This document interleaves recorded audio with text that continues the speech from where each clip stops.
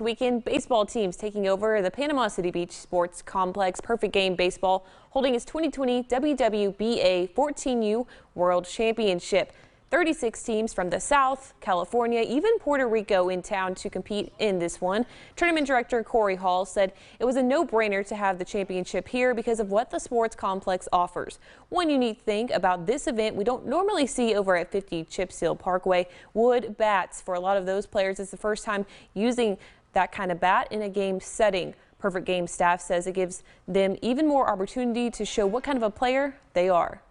I think the idea of using a wood bat, especially at this age, maybe 15 and 16, it's what the pros use. So it's a true gauge of where you are as an athlete, and it's fun for them. It's, the sweeter spot is smaller on the bat. You could argue that it's probably a little bit safer to be using a wood bat. And so for these young men who at a tournament like this are dreaming of college already, and some may have already talked with colleges, as interesting as it sounds at this age, I think it makes them very scoutable. Today, bracket play began and the Final Four will be held tomorrow. Local team Aces Elite is participating in that tournament.